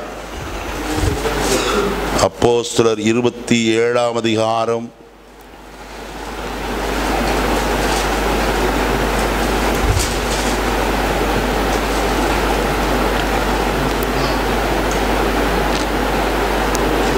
41வது வசனம். இருமுறவும் கடல் மோதிய ஒரு இடத்திலே கப்பலை தட்ட வைத்தார்கள். முன்னணியம் ஊன்றி அசையாமல் இருந்தது. பின்னணியம் அவர் அலைகளுடைய பலத்தினால் என்ன செய்தது? இயேசுநாதர் இங்க படுத்திருந்தாரு. உண்மையாவா? சும்மா சொல்லக்கூடாது, நான் சொன்னதுனால. எடுத்து வாசிங்க. மார்க் எழுதின சுவிசேஷம் 4ஆம் அதிகாரம். மார்க்கு பாத்தீங்களா? எங்க தூங்கினாரு? எங்க வீக்னஸ் இருக்கோ அங்கதாயா கர்த்தர் இருக்கிறாரு. ஒரு அலையிலேயே சொல்ல மாட்டீங்களே. எங்க உடையும் தெரியும், அங்கதான் போய் தலகணையை வச்சு என்ன செய்யறாரு? நம்ம பாதுகாப்பா இருக்கிறது கர்த்தர் செய்யற காரியத்தை நல்லா கவனிங்க. பின்னணிய ரொம்ப எப்படிப்பட்டது? பலவீனம் உள்ளது. அது சீக்கிரத்தில் உடைஞ்சு போகும். அங்கதான் கர்த்தர் தூங்கி கொண்டே இருக்கிறார். இப்ப தூங்கல, அன்னைக்கு தூங்கினார், கொஞ்சம் ரெஸ்ட் எடுத்தார். நல்லா கவனிப்போம். நம்ம உத்தரம் எவ்வளவு உறுதி உள்ளது. விசுவாசத்தில் உறுதி உள்ளவர்களாய் நாம் காணப்படுவோம். விசுவாசத்தில் உறுதியாய் இருந்தால்தான் பிசாசை நாம் என்ன செய்ய முடியும்? எதிர்த்து நிற்க முடியும் என்று வேதம் சொல்கிறது. நீ அடுத்த 7வது காரியம், கர்த்தர் முதலாவது இந்த கேதுரு மரத்தினாலே ஆலயத்தை கட்டுவதற்கு அவர் தெரிந்து கொண்ட காரியம் என்ன? வாசிப்போம். 1 நாளாகமம் 28ஆம் அதிகாரம் 10வது வசனத்தை வாசிப்போம். 1 நாளாகமம் 28:10. கொஞ்சம் வேகமா போலாம். 8:10. இப்பொழுதும் எச்சரிக்கையாயிரு, பரிசுத்த ஸ்தலமாக ஒரு ஆலயத்தை கட்டுவதற்கு கர்த்தர் உன்னை என்ன செய்தார்? பாருங்க, முதலாவது கேதுரு மரத்தில் ஆலயம் கட்டணுமானா கட்டுகிறதற்கு ஒரு மனுஷன் தேவை. உங்களையும் என்னையும் தான் கர்த்தர் என்ன செய்திருக்கிறார்? தெரிந்தெடுத்திருக்கிறார். நம்ம நினைக்கிறோம், வனாந்தரத்தில் கர்த்தர் மோசே இடத்துல சொல்லும்போது சொன்னார், மோசேயே, நான் அவர்கள் நடுவிலே வாசம் பண்ணத்தக்கதாக எனக்கு ஒரு வாசஸ்தலத்தை என்ன செய்வாயாக? உண்டாக்குவாயாக. ஃபைனான்ஸ் எங்க போறது? ப்ரொவிஷன் எங்கே வரும்? எல்லாம் தெரியுமா? கட்டுன்னு சொல்லிட்டார். கட்டுன்னு சொன்னவர் அடுத்தது என்ன செஞ்சிருக்காரு? அதற்குரிய தேவைகளை சந்தித்தார். ப்ரொவிஷன் எங்க இருக்கு? உங்கள்கிட்ட தான் இருக்கு. எங்க இருக்கு? இஸ்ரவேல் புத்திரரை பார்த்து எனக்கு காணிக்கையை கொண்டு வருவாயாக என்று சொல்லுன்னு சொன்னார். எல்லாம் காணிக்கை கொண்டு போய் கொடுத்தாங்க. எந்த காணிக்கை தெரியுங்களா? எகிப்தியரை கொள்ளையடிச்சாங்களே, அத்தனை கொள்ளையடிச்சதும் கொண்டு போய் என்ன செஞ்சாங்க? கர்த்தருடைய ஆலயத்தை கட்டுகிறதுக்கு கொடுத்தாங்க. கர்த்தருடைய ஆலயத்தை கட்டுகிறதுக்கு முதலாவது கர்த்தர் ஒரு மனுஷனை தெரிந்து கொள்வார் என்றால் அவனுக்கு பின்னே அவனுக்கு தேவையான எல்லாவற்றையும் என்ன செய்கிறவர்? கொடுக்க வல்லவராயிருக்கிறார். ஒன்றும் கர்த்தர் கொடுக்காதவர் அல்ல, தேவையை கர்த்தர் சந்திக்கிறவராய் காணப்படுகிறவர். வாசிப்போம். இந்த காரியம் 1 நாளாகமம் 29ஆம் அதிகாரம், மன்னிக்கணும் 28ஆம் அதிகாரம் 19ஆம் வசனத்தை வாசிப்போம். இந்த மாதிரியின்படி சகல வேலைகளும் எனக்கு தெரியப்படுத்த இவையெல்லாம் கர்த்தருடைய கரத்தினால் எனக்கு எழுதி என்ன செய்யப்பட்டது? பாரு, மனுஷனை தெரிந்து கொண்டார். அடுத்து என்ன வேணும்? கட்டடம் கட்டுறதுக்கு பிளான் வேணும், ப்ளூ பிரிண்ட். கர்த்தரே இந்த ப்ளூ பிரிண்ட் என்ன செஞ்சிருக்காரு? எழுதி கொடுத்திருக்கிறார். 3வது காரியம் வாசிங்க. 2 நாளாகமம் 3ஆம் அதிகாரம் 1 வசனம். நான் கொஞ்சம் வேகமா போறேன். 2 நாளாகமம் 3ஆம் அதிகாரம் 1 வசனம். பின்பு சாலமோன் எருசலேமிலே தன் தகப்பனாகிய தாவீதுக்கு காண்பிக்கப்பட்ட மோரியா எனும் மலையில் எபூசியனாகிய ஓர்னானின் களம் என்னும் தாவீது குறித்து வைத்த ஸ்தலத்திலே கர்த்தருடைய ஆலயத்தை கட்ட. எந்த இடத்துல கட்டணும்? கர்த்தர் குறித்து வைத்த இடம். எல்லா இடத்திலையும் கட்டக்கூடாது. கர்த்தர் ஒரு இடத்தை குறித்து வைத்து இருக்கிறார். நீங்க வசனத்தை வாசிங்கன்னா தெரியும். ஆதியாகமத்தின் புஸ்தகம் 22ஆம் அதிகாரம் ஆதியாகமம் 22 வசனம் வாசிங்க. உன் புத்திரனும் உன் ஏகசுதனும் உன் நேசகுமாரனும் ஆகிய ஈசாக்கை நீ இப்பொழுது அழைத்து கொண்டு மோரியா தேசத்துக்கு போய் அங்கே நான் உனக்கு குறிக்கும். நல்ல கவனிய, எந்த இடம்? எல்லா இடத்துல அல்ல. நீ கண்ட இடத்துல எல்லாம் பலி செலுத்தாதே. நீ கர்த்தருக்கு பலி செலுத்த வேண்டுமானா கர்த்தர் தெரிந்து கொண்ட ஸ்தானத்திலே போய் என்ன செய், பலி செலுத்துன்னு கர்த்தர் சொல்றார். அது சொல்ல போனா நிறைய நேரம் வந்துடும், நேரம் பத்தாது. அப்ப குறித்த இடம், முதலாவது மனுஷனை தெரிந்து கொண்டார், இரண்டாவது பிளான் கொடுத்தார், மூணாவது இடத்தை காட்டிட்டார். இப்ப அடுத்தது நாலாவது காரியம் வாசிப்போம். 1 நாளாகமம் 21 அதிகாரம் 18வது வசனத்தை வாசிப்போம். 21:18. அப்பொழுது எபூசியனாகிய ஓர்னானின் களத்திலே கர்த்தருக்கு ஒரு பலிபீடத்தை உண்டாக்க தாவீது அங்கே போக வேண்டும் என்று தாவீதுக்கு சொல் என்று கர்த்தருடைய தூதன் காத்துக்கு என்ன செய்தான்? இப்ப எங்க போகணும்? தாவீது கர்த்தருக்கு பலி செலுத்தும்படியாய் தேவன் குறித்த இடத்துக்கு என்ன செய்யணும்? போகணும். அப்ப எங்கேயோ உட்காந்துக்கிட்டு பாஸ்டர் நாகர்கோவில் இருந்தாரு, கர்த்தர் சொன்னார் பொள்ளாச்சிக்கு போகணும். அவர் பொள்ளாச்சிக்கு வந்தார். அப்புறம் அங்கிருந்து பார்த்தா சொல்லிட்டாரு, நீ எங்க போ, காருண்யாவுக்கு போன்ட்டு. கர்த்தர் குறித்த ஒரு இடம் இருக்கு. பொள்ளாச்சியில் அவர் என்னென்னமோ செஞ்சிருக்காரு, ஆனா ஒண்ணு என்ன செய்யல பாஸ்டர், அப்படித்தானே? கர்த்தர் அவருக்கு ஒரு குறித்த இடத்தை வைத்திருக்கிறார். பாஸ்டர் மைக்கேலுக்கு சத்யாநகர்னா சத்யாநகர் தான் குறிச்சு வச்சிட்டார். கர்த்தர் ஒவ்வொருவருக்கும் ஒரு இடத்தை குறித்து வைத்திருக்கிறார். அந்த இடத்துக்கு என்ன செய், நீ போ. கர்த்தர் அந்த இடத்தை காண்பிக்கிறார். பாருங்க அடுத்த காரியம் பாருங்க. 1 நாளாகமம் 21, 24, 25 வசனம் வாசிப்போம். அதற்கு தாவீது ராஜா ஓர்னானை நோக்கி, அப்படி அல்ல, நான் உன்னுடைய இலவசமாய் வாங்கி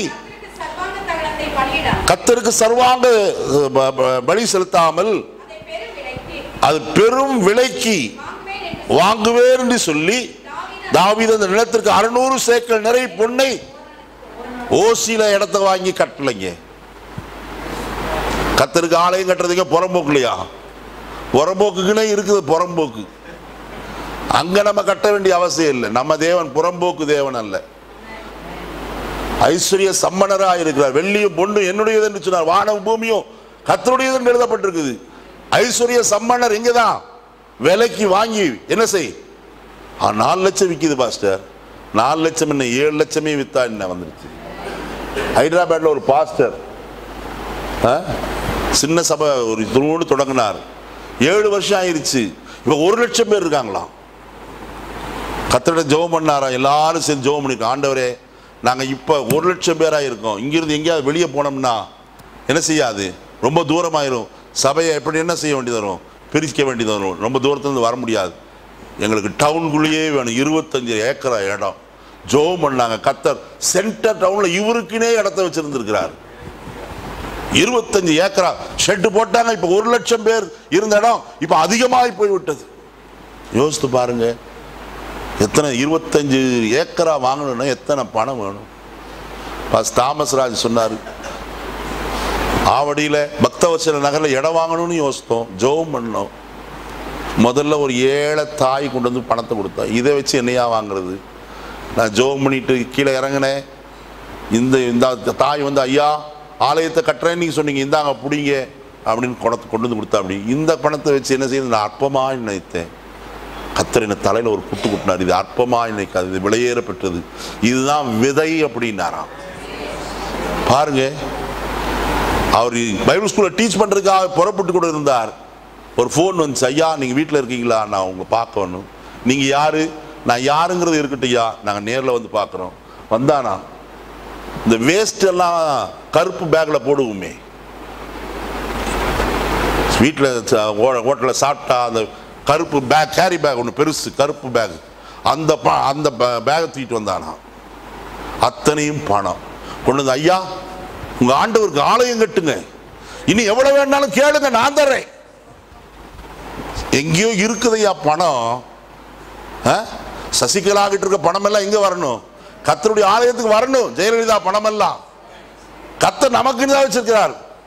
நல்ல துன்மார்க்கருடைய ஆஸ்தி நீதிமானுக்கு வைக்கப்பட்டிருக்கிறது. அப்ப நீங்க நீதிமான் தானே கேட்கணும்ல. ஆண்டவரே, ஜெயலலிதாவுடைய ஐஸ்வர்யத்தை எனக்கு என்ன செய்யும்? பாஸ்டர் மைக்கேல் சொல்றாரு, இது வேதா நிலையம் எல்லாம் கிடைக்கிறதா என்ன? விசுவாசித்தால் தேவனுடைய மகிமையை அது 24 லட்சமும் கிடைக்கும். கர்த்தர் செய்ய வல்லவர் ஐயா. கர்த்தரால் ஆகாத காரியம். நம்ம சாதாரண ஆண்டவரை சேவிக்கலையே, பெரிய ஆண்டவரை எல்லாம் சேவிச்சுட்டு இருக்கோம். கர்த்தர் இடத்தையும் கொடுத்து இப்ப இது பண்ணிட்டார். அந்த இடத்துல அவன் பலிபீடத்தை கட்டினான். நடந்த முதல் காரியம் பாருங்க, கர்த்தர் அந்த இடத்தை அங்கீகரித்தார் என்பதற்கு அடையாளம் என்ன? 26வது வசனம் வாசிங்க. கட்டி சர்வாங்க தகன பலியையும் சமாதான பலியையும் செலுத்தி கர்த்தரை நோக்கி விண்ணப்பம் பண்ணினான். அப்பொழுது அவர் வானத்திலிருந்து சர்வாங்க தகன பலிபீடத்தின் மேல் இறங்கின அக்கினி இறங்கிற்று. ஹல்லேலூயா. கர்த்தர் மெய்யாகவே இந்த ஸ்தலத்தில் என்ன செய்கிறார்? இருக்கிறார் என்பதை உறுதிப்படுத்தினார். முதல்ல நாங்க இந்த இடத்தை வாங்குறதுக்கு முன்னாடி அன்னைக்கு Clifford Kumar, doctor Clifford Kumar, உங்களுக்கு எத்தனை பேருக்கு தெரியுமா தெரியல, கர்த்தருடைய ஊழியக்காரன். அவர் வந்திருந்தார், வேறொரு பொள்ளாச்சிக்கு வந்திருந்தார். அவர் திடீர்னு அந்த பாஸ்டர் என்கிட்ட கூட்டிகிட்டு வந்துட்டார். நாங்கள் மத்தியானம் வீட்டில் உட்காந்துட்டு இருந்தோம், ஒரு இடத்தை பார்க்கணும். இந்த இடம் அப்போதான் நாங்கள் பேசி முடித்திருந்தோம். இதை உறுதிப்படுத்துறதுக்கு அவரை கூட்டிகிட்டு வந்து ஜெபம் பண்ணோம்.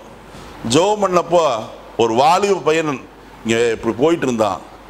அவன் ஐயோன்னு ஒரு கத்தி வந்து இந்த இடத்துல விழுந்தான். கர்த்தருடைய கிருபை இந்த இடத்தின் மேல என்ன செய்யுது?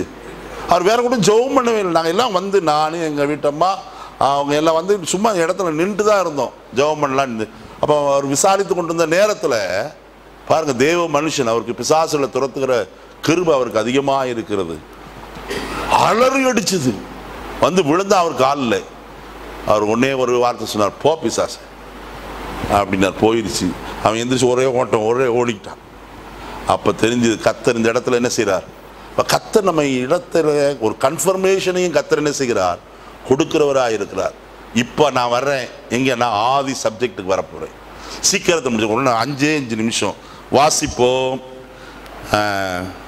2 நாளாகமம் 2ஆம் அதிகாரம் 8வது வசனம். ஒரு 10 நிமிஷத்துக்குள்ள முடித்துறேன். லீபனோடில் இருந்து 2 நாளாகமம் 2ஆம் அதிகாரம் 8வது வசனம். லீபனோடில் இருந்து கேதுரு மரங்களையும் தேவதாரி விருட்சங்களையும் எனக்கு என்ன செய்யும்? எங்கிருந்து? லீபனோடிலிருந்து எனக்கு கேதுரு மரங்களை என்ன செய்யும்? அனுப்புன்னு யார்கிட்ட கேட்கிறா? சாலமோன் ராஜா ஈராம் என்கிற ஒரு மனுஷனிடத்துல கேட்கிறார். முதல்ல என்ன செய்யப்பட்டது பாருங்க. முதல்ல அவன் கேட்டான், கேதுரு மரங்களை எனக்கு என்ன செய்யணும்? வேண்டும் என்று கேட்டார்.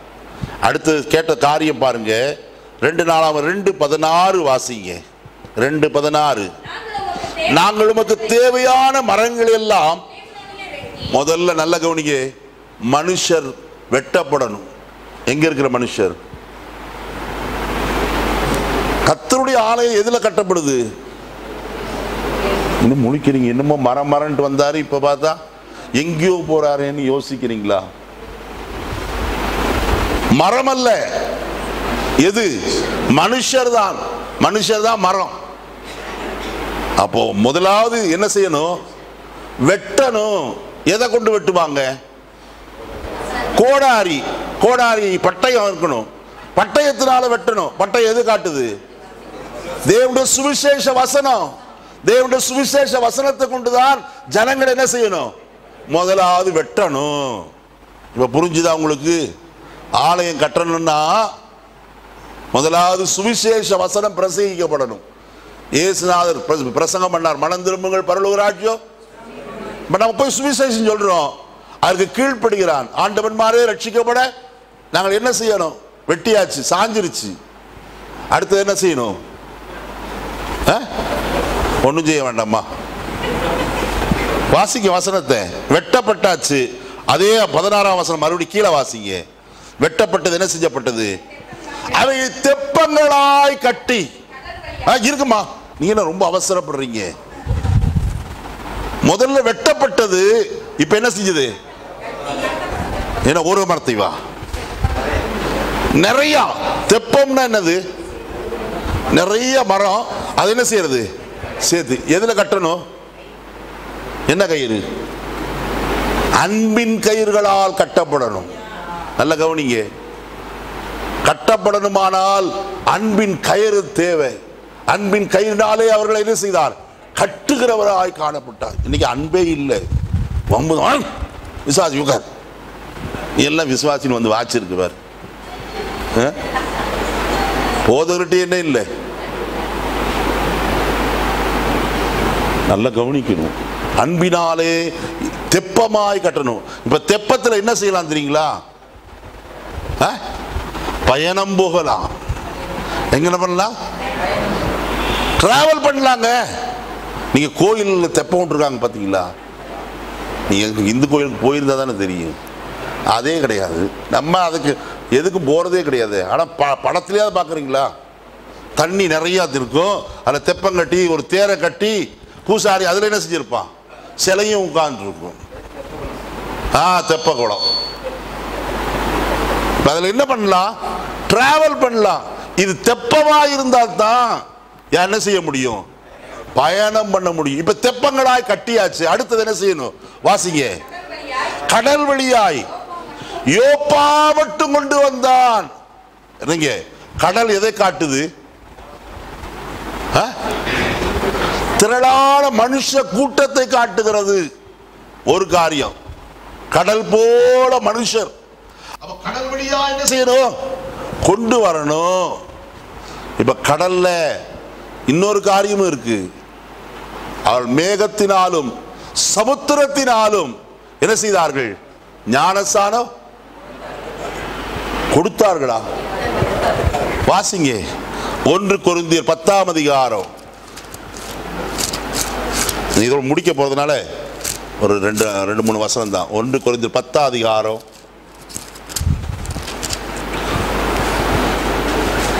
2வது வசனம். எல்லாரும் மோசேக்குள்ளாக மேகத்தினாலும் சமுத்திரத்தினாலும் இப்ப என்ன பண்ணப்பட்டாங்க? ஞானஸ்நானம் எடுத்தாச்சு. அடுத்தது என்ன செய்யணும்? இப்ப இது எங்க வந்திருக்கு? யோப்பாவுக்கு வந்திருக்கு. எருசலேமுக்கு வரல. கட்டப்பட வேண்டிய இடத்துக்கு என்ன செய்யல? இன்னும் தூரத்துல தான் இருக்கு. யோப்பா பட்டணம் எருசலேமுக்கு எவ்வளவு மைல் தூரம் தெரியுங்களா? 40 மைல் தூரம். அப்ப அவன் ஈராம் சொன்னா, நான் கடல் இருக்கிற இடம் வரைக்கும் கொண்டு வருவேன். உங்களுக்கு யோப்பானது ஞாபகம் ஏதாவது வருதா?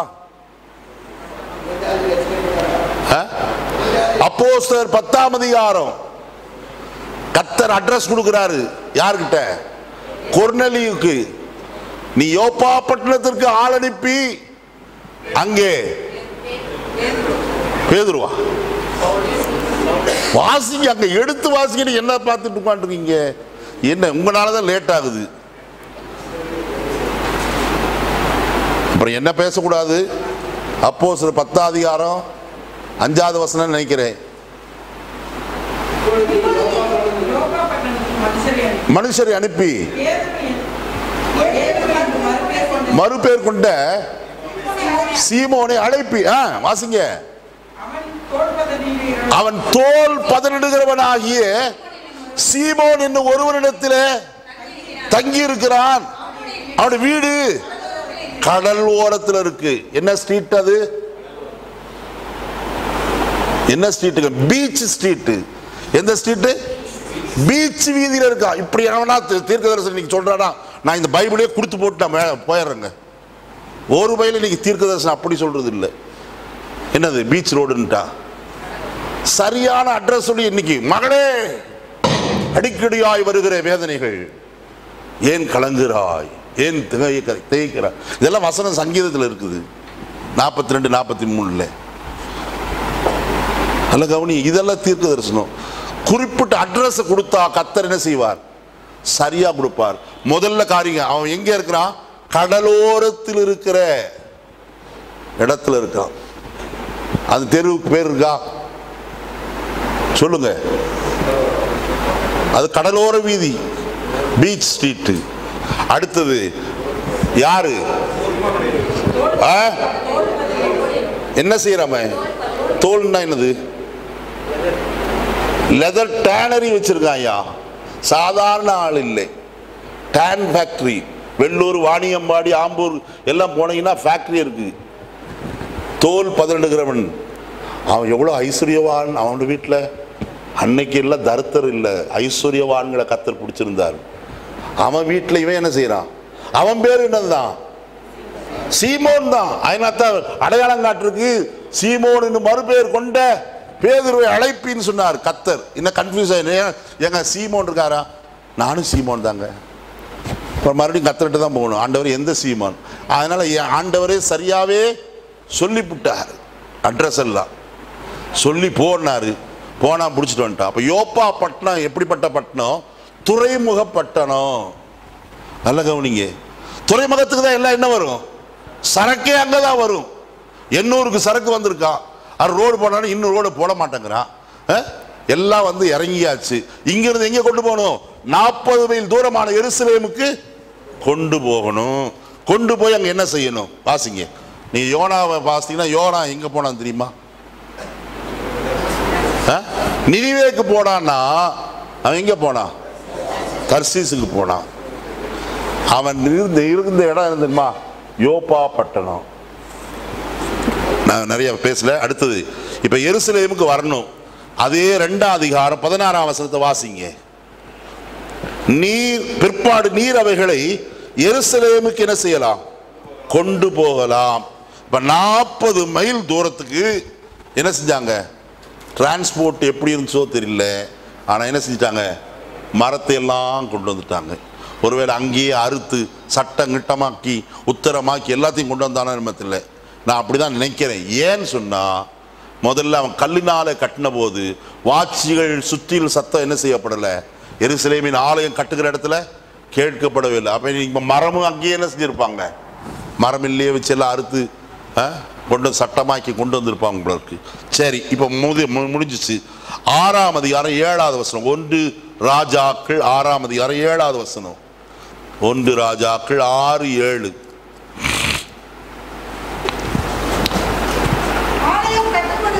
ஆலயம் கட்டப்படுகையில் அது பணி தீர்ந்து கொண்டு வரப்பட்ட கற்களாலே என்ன செய்யப்பட்டது? என்ன செய்யப்பட்டது? பணி தீர்த்தப்பட்ட. அப்படின்னு என்னது? எந்த இடத்துக்கு பிக்ஸ் ஆகுமோ அதுக்கு சரியா அங்கேயே ரெடி பண்ணி வச்சிருப்பான். அதை கொண்டு வந்தா என்ன செய்யணும்? அங்கே ஃபிட் பண்ணிட வேண்டியது. அவ்வளவுதான். ஃபிட்டிங் தான் எல்லாமே. இன்னைக்கு பிளாஸ்டிக்ல பாருங்க, சின்ன பிள்ளை என்ன செய்யுது? மாட்டிட்டு மாடி வீடு கட்டுறதில்ல, அந்த மாதிரி எல்லாத்தையும் அங்கேயே சரி பண்ணி இங்கே கொண்டு வந்து என்ன செஞ்சது? கட்டினான். கல்லினாலே முதலாவது ஆலயத்தை கட்டினான். 2வது என்ன செஞ்சான்? 15வது வசனத்தை வாசிங்க. ஆலயத்தின் சுவர்களின் உட்புறத்தை தளம் தொடங்கி சுவர்களின் மேல் மச்சு மட்டும் கேதுரு பலகையால் என்ன செய்து விட்டான்? மூடிட்டான். நல்ல கவனிங்க. முதல்ல கல்லினால கட்டினான் சாலமோன். அந்த கல்லை என்ன செஞ்சிட்டான்? மரத்தினால மூடி விட்டான். அடுத்தது வாசிங்க. 6ஆம் அதிகாரம் 18வது வசனம். ஆலயத்துக்குள் இருக்கிற கேதுரு மரங்களில் மொக்குகளும் மலர்ந்த பூக்களுமான சித்திர வேலை செய்திருந்தது. பார்வைக்கு ஒரு கல்லாகிலும் காணப்படாமல் எல்லாம் கேதுருவாயிருந்தது. மரம் கல்லு சுத்தமா என்ன செஞ்சிட்டாங்க? மறைச்சிட்டாங்க. இப்ப மரத்தை பார்த்தா என்ன இருக்குது? மொக்குகளும் பூக்களும் டிசைன் ஆயிருச்சு. இப்போ நல்ல அழகா இருக்கு. சாதாரண மரம், லீபனோன்ல விளைஞ்ச மரம் தெப்பங்களாய் கட்டி கடல் வழியாய் வந்து யோப்பா பட்டணத்திலிருந்து எருசலேமுக்கு கொண்டு வந்து அதை இப்போ ஆலயத்திற்கு உட்புறமா எல்லாவற்றையும் மூடிவிட்டான். பார்த்தா இப்போ லீபனோன் மரமா? இது என்ன மரம்? நல்ல கவனிங்க. கர்த்தர் உங்களையும் என்னையும் ஏதோ இடத்திலிருந்து தெரிந்து கொண்டு ரட்சித்து அபிஷேகம் பண்ணி வரங்களினால் நம்ம என்ன செய்திருக்கிறார்? அலங்கரித்திருக்கிறார். ஐயா, எவ்வளவு பெரிய காரியம் இது! சாதாரண ஒரு மரத்துக்கு கல்லுக்கு கிடைத்தல் ஆசீர்வாதம் எவ்வளவு பெரியது நம்ம யோசிக்கிறோமா? இவ்வளவு பெரிய ஆசீர்வாதத்தை கர்த்தர் நமக்கு தந்திருக்கிறார், ஒரு பெரிய ஈவு. அடுத்து இதோடு நிக்கலைங்க, அடுத்தது வாசிங்க 6ஆம் அதிகாரம் 20வது வசனம். சன்னதி ஸ்தானம் முன்புறம் மட்டும் 20 முழம் நீளமும் 20 முழம் அகலமும் 20 முழம் உயரமுமாய் இருந்தது. அதை பசும்பொன் தகட்டினாலே செய்தான். ஹல்லேலூயா. ஒருத்தருக்கு அல்லேலூயா வராதே, எனக்கு தெரியுமே.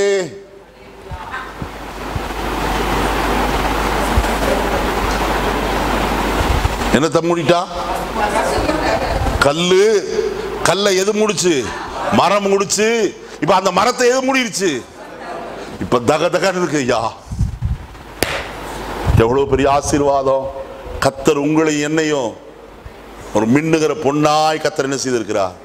மாற்றி வைத்திருக்கிறார். ஐயா, நம்ம யோசிச்சிருக்கோமா என்னைக்காவது இதைய? இப்ப ஒண்ணு நம்ம என்ன செய்ய முடியாது, கல்லை பார்க்கவே முடியாது, மரத்தையும் பார்க்க முடியாது. எதைதான் பார்க்கலாம்?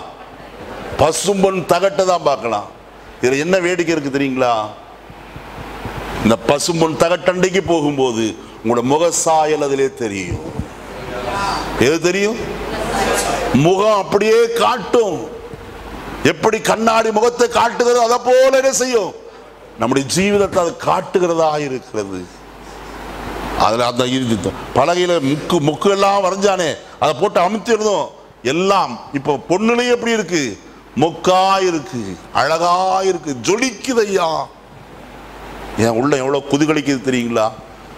இந்த காலை ஒளியில அற்பமான நம்ம கர்த்தர் எவ்வளவு மகிமையாய் வைத்திருக்கிற, மாற்றி வைத்திருக்கிறார்.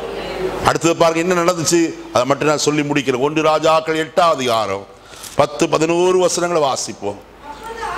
அப்பொழுது ஆசாரியர்கள் பரிசுத்த ஸ்தலத்தில் புறப்படுகையில் மேகமானது கர்த்தருடைய ஆலயத்தை, ஹல்லேலூயா ஹல்லேலூயா ஹல்லேலூயா, என்ன வந்துருச்சு? கர்த்தருடைய மேகம். எந்த ஆலயத்தை? கல்லினாலும் மரத்தினாலும் பொன்னினாலும் கட்டப்பட்ட ஆலயத்தை என்ன செய்தது? நிரப்பிற்று. வாசிங்க அடுத்த வசனம். மேகத்து நிமித்தம் ஆசாரியர் ஊழியம் செய்கிறதற்கு நிற்க கூடாமல் போயிற்று. கர்த்தருடைய மகிமை கர்த்தருடைய ஆலயத்தை என்ன செய்தது? நிரப்பிற்று. நீங்க இதைய நாளாகமத்தில் வாசித்தீங்கன்னா ரொம்ப அழகா இருக்கும். கர்த்தருடைய ஆசாரியர்கள் ஸ்தோத்திரிக்கையில கர்த்தர் நல்லவர், அவரை துதியுங்கள், அவர் கிருபை என்றும் உள்ளதென்று அவர்கள் ஸ்தோத்திரிக்கையில கர்த்தருடைய வீடாகி தேவாலயம் தேவ மகிமையினால் என்ன செய்தது? நிறைந்தது. ஆசாரியர் நிற்க கூடாமல் போயிற்று.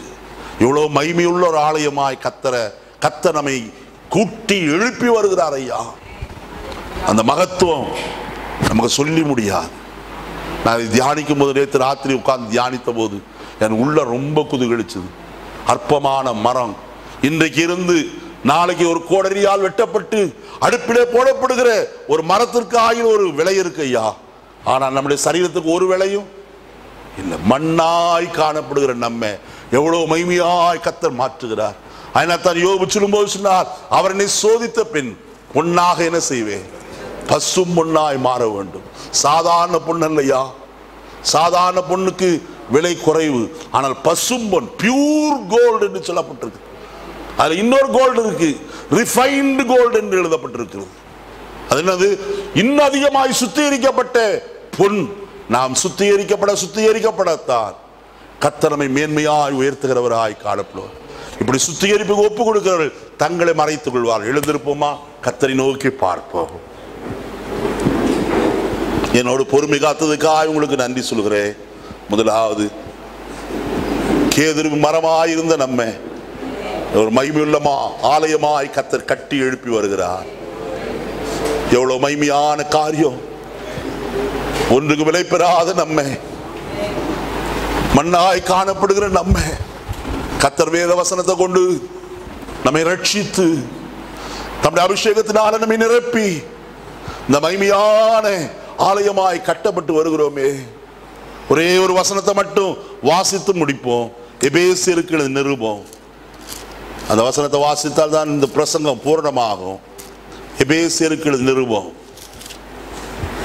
2ஆம் அதிகாரம் 19ஆம் வசனத்திலிருந்து வாசிப்போம். ஆகையால் நீங்கள் இனி அந்நியரும் பரதேசிகளுமாயிராமல் பரிசுத்தவான்களோட ஒரே நகரத்தாரும் தேவனுடைய வீட்டாருமாயிருந்து அப்போஸ்தலர் தீர்க்கதரிசிகளுடைய அஸ்திவாரத்தின் மேல் கட்டப்பட்டவர்களாயும் அதற்கு இயேசு கிறிஸ்து தாமே மூலைக்கல்லாயிருக்கிறார். அவர் மேல் மாளிகை முழுவதும் இசைவாய் இணைக்கப்பட்டு கர்த்தருக்குள் பரிசுத்த ஆலயமாக எழும்புகிறது. அவர் மேல் நீங்களும் ஆவியினாலே தேவனுடைய வாசஸ்தலமாக கூட்டி கட்டப்பட்டு வருகிறீர்கள். ஹல்லேலூயா. தேவனுடைய வாசஸ்தலமாய் கர்த்தர் விரும்பினாரே. மோசேயை பார்த்து சொன்னாரே, நான் இஸ்ரவேல் புத்திரர் நடுவிலே வாசம் பண்ணத்தக்கதாக எனக்கு ஒரு வாசஸ்தலத்தை உண்டாக்குவாயாக. கர்த்தர் நமக்குள்ளே வாசமாயிருக்கிறார். எவ்வளவு மேன்மை அது. பரலோக பிதாவே, நல்ல வேளைக்காய் ஸ்தோத்திரம். இந்த காலை வேளையில் எங்களோடு நீ பேசின வார்த்தைகளுக்காக நாங்கள் நமக்கு நன்றி சொல்கிறோம். எல்லாவற்றையும் புரிந்து கொள்ள கர்த்தர் எங்களுக்கு உதவி செய்வீராக. இன்னும் அதிகமாக உம்மோடு நெருங்கி ஜீவிக்க எங்கள் ஒவ்வொருவரையும் அனுக்கிரகம் செய்யும். நம்முடைய சிறைகளுக்குள்ள மறைத்துக் கொள்ளும். இயேசுவின் நாமத்தில் பிதாவே, ஆமென்.